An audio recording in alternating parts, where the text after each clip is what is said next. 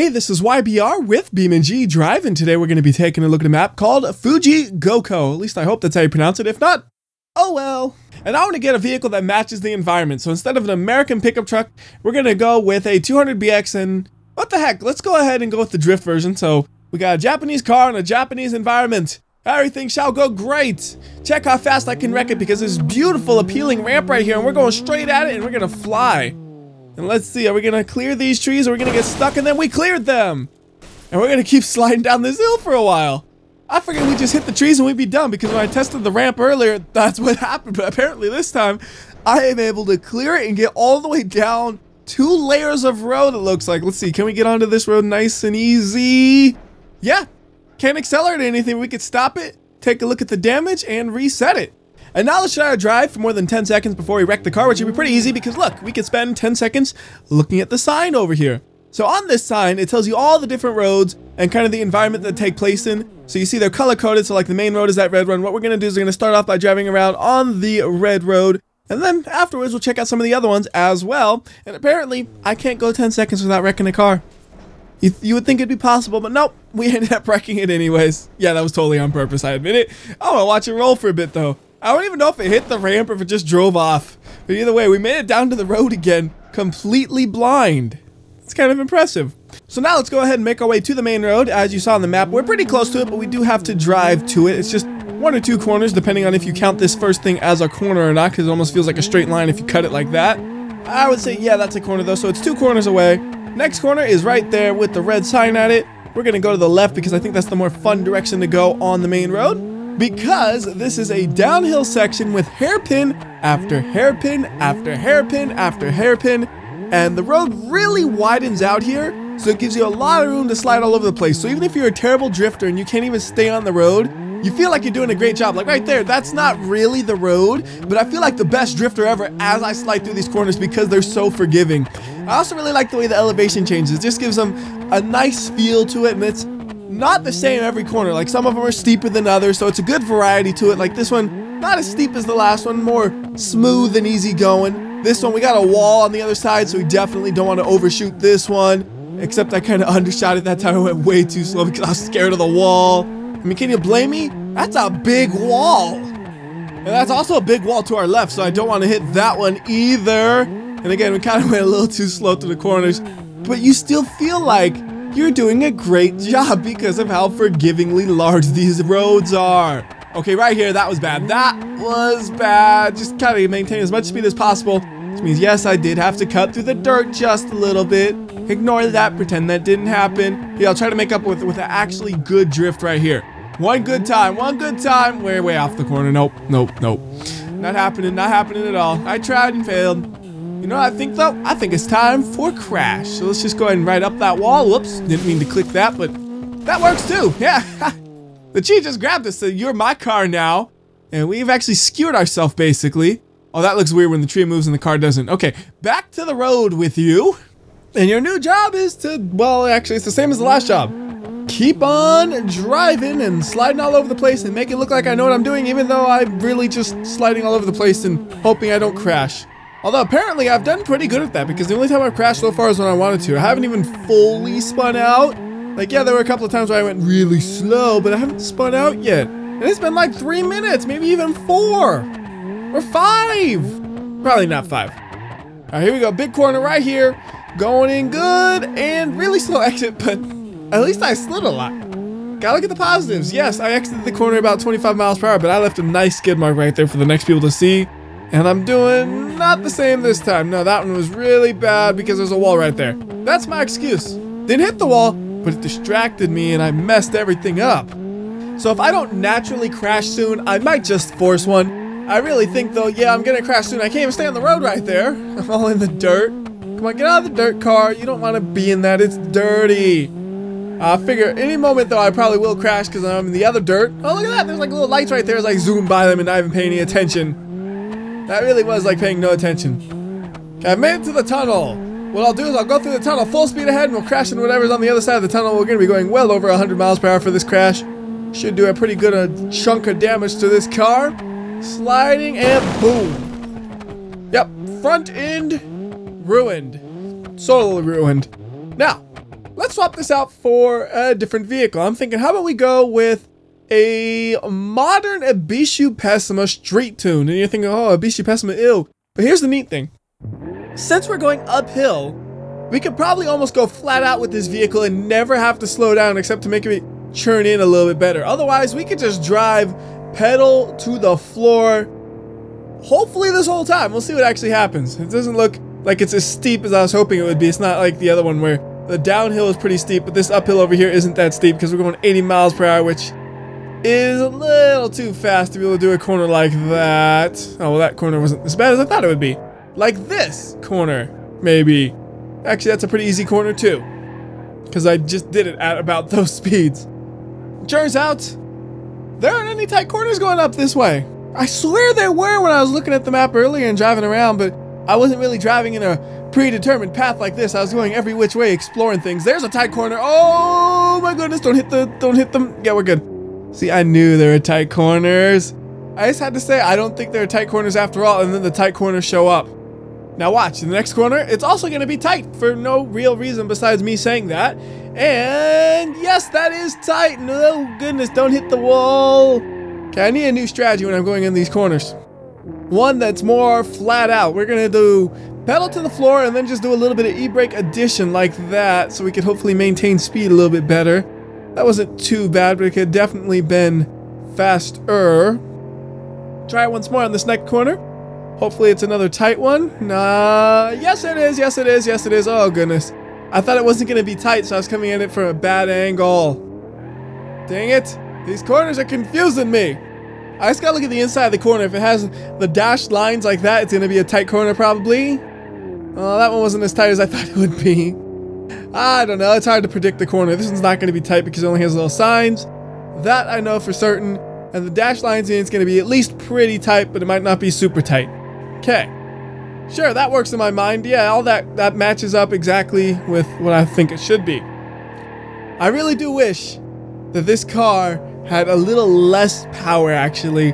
That way we could perfectly go flat out through every corner and not have to do the e-braking on them. But it's just a little too fast to be able to do that, and it's too late for me to go and change that because I think when you see that, that's the top of the hill. There's also like a little checkered flag thing we crossed.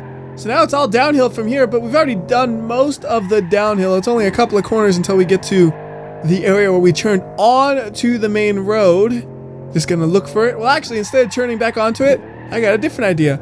Let's crash into something. We're gonna be going really fast on the downhill. So there is the turn in, but we're gonna keep going, go as fast as we can, hopefully hit maybe 80 miles per hour on this corner and then crash it. All right, not quite 80 miles per hour. It's gonna only be about 63.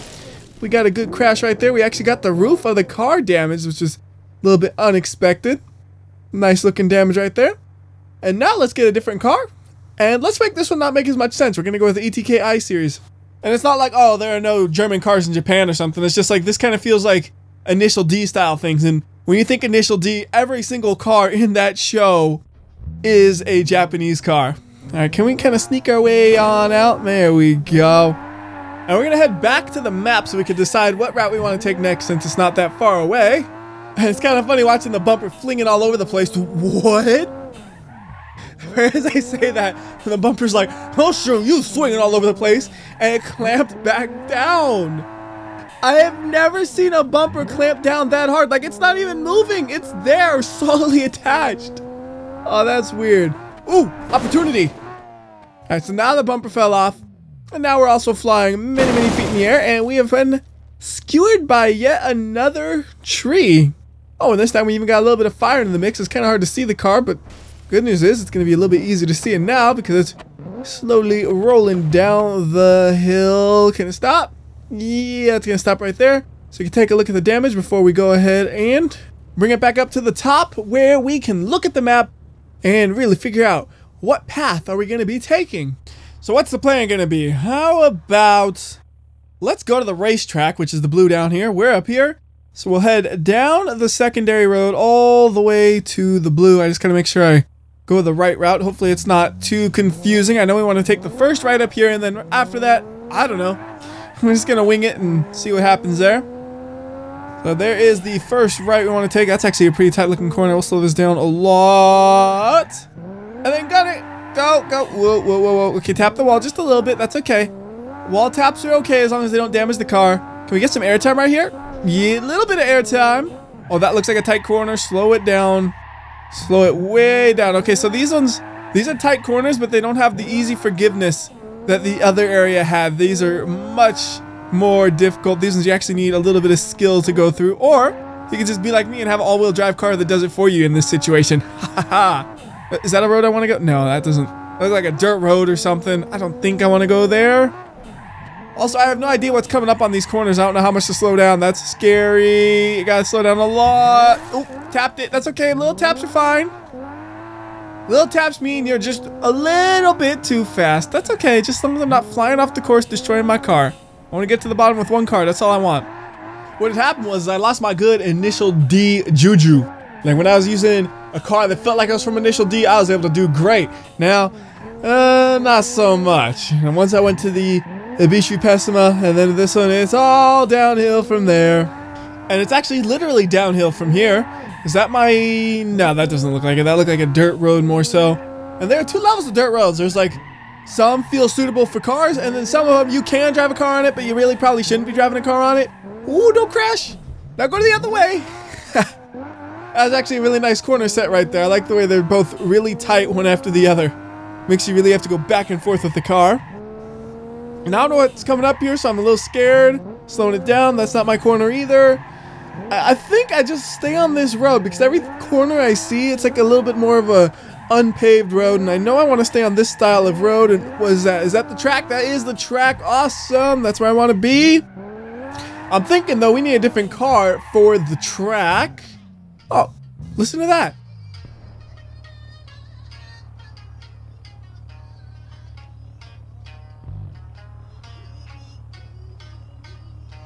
That's kind of neat. You just have people over there playing some music or something. Anyways, we're going to go ahead and swap this out for a car that's a little bit more suited for the tracks. How about, let's do another Pessima. This time it's going to be the old one, and we want hill climb. Yeah, I could use the track one, but I like the way the hill climb one drives better. It just feels so much faster, and then there's all that aggressive downforce that looks awesome on it. So it's a very good car for this, even though the name doesn't quite match up with what we're doing. And yes, I am still kind of sliding this around the corners as you're seeing, because I kind of got in the mood of doing that, and we're going to keep doing that. Ooh, those are some tricky corners right there. It's back and forth, and I kind of just cut them right in the inside. That right there looked like a decent corner, exiting good. I like that one. I mean, it wasn't the best, obviously, because this is like only the second time I've ever done a lap on this course, but I liked the way it felt. And we're able to get to like 70 miles per hour before we have to slow down through here. And oh my goodness, I forgot I went left afterwards. Yeah, I am all over the place on this course. But we're making progress through it, and we haven't damaged the car in any way that I know of. It still drives nice and straight right there, and it has no problems putting down the power. So we should be able to finish up one lap with this. So WhyBeAre, before he wrecks it up, watch. I'm gonna lose a piece of the car before you know it, even though there's only just a little bit left of the course. It's gonna happen. Oh, maybe it's not gonna happen. That's nice. I really thought it would happen. Nope, there we go. I knew it. I knew it. Alright, the car is officially damaged. We need to go in the pits and get it repaired. We gotta find my pit box. Which one is it? That one. That was my pit box. So I pull up like, hey, guys, fix my car. See, the hood went in there, and they just look at me like, WhyBeAre, dude, you ruined the car. We can't fix this. Look at these doors. They're basically falling off. I said, I don't care. Fix my car. And they work a miracle, and they fix it. And then I say, you know what? Maybe I don't want to drive this car anymore. Yeah, can you like completely change the way the car is and make it more of a rally car? So then they do that. Because I have the best pit crew in the world who are actually willing to put up with my nonsense like that. And then we're going to head out. And I'm going to look for some of the less paved roads. There's another sign over here that tells you exactly where we are. It's pretty nice. So let's see. How do we get to a dirt road? Actually, not that hard. We just kind of exit out of here and then drive to the left, and we should find one. Seems like that should be pretty doable. Let's go ahead and make our way out of here. But first, look at this. We got art. Fancy. Traditional style. Japanese arts. All over the place. Neat. Taking a quick peek at them all. And then, yes. Some crazy looking dude right there. He look like he's super cross-eyed or something, man. Alright, anyways, we gotta find our way out of here. So we want to go out of here and then to the left, and then we want to take like another left and another left, and we should be able to find a dirt path we can drive the rally car on. Ooh, that was close. I almost just took off my mirror right there. Like, I stuttered just for a second, which was just enough to make sure I kept my mirror. And I'm not seeing the dirt road yet. There it is. So I think this is the dirt roads you can drive your car on, but you probably shouldn't road. Whoops. Yeah, that's why you shouldn't drive your car on it, because you'll do that. How badly damaged is that? That's nothing. We still drive straight. I thought we were going to be pulling to the side for sure, because it looked like it hit right about where the wheels were, but somehow the body took the damage and we can keep on going. Sweet. And actually, we should be getting a good view of Mount Fuji up ahead of us. And there it is. You can see it just now, although I'm going to be going around the corner and then there'll be trees blocking it again. I'll try to remember to get a better look at it later, but you can kind of see it off to the side, right? Yeah, I can't be looking at that. I see my car also flying in the air, and it's just, this is concerning. I should focus on my car and not the mountains in the background. I think it's just pretty cool though, because it stands out from like a skybox. Like most of the time, I don't even look at the skybox, but this one's like, dang, look at that mountain, it's so big. And of course, you know, if I'm driving towards it, I gotta mention it a little bit. And at the top of this hill, we have a pretty nice looking building. It's a very traditional Japanese style, and it is massive. I'm not sure what it would be used for, but it is neat to take a look at. And it is right there. You see just how huge this thing is. Like, we could have a race around the building, it's that big. So you can go ahead and poke on into the inside. And there is some music playing sometimes, but it's not playing right now. I don't hear it. That's kind of weird. Or maybe it's just really, really faint. Like, if I can't hear it, I know you guys won't be able to hear it. That's the thing. Okay, I hear it now, so maybe what I'll do is I'll move the camera closer to where I think the music's coming from, and I'll let you hear it.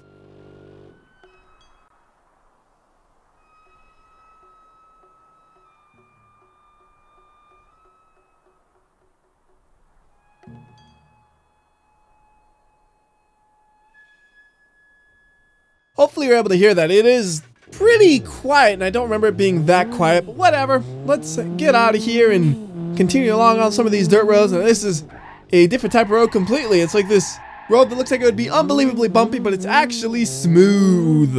Don't know how they do it, but it is smooth.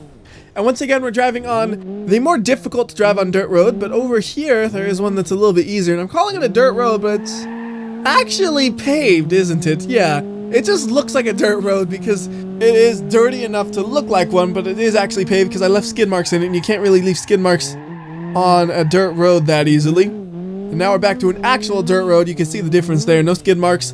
And this is where this car shines, so I kind of want to stick to these kinds of roads just to make sure I make a good use of the car I chose.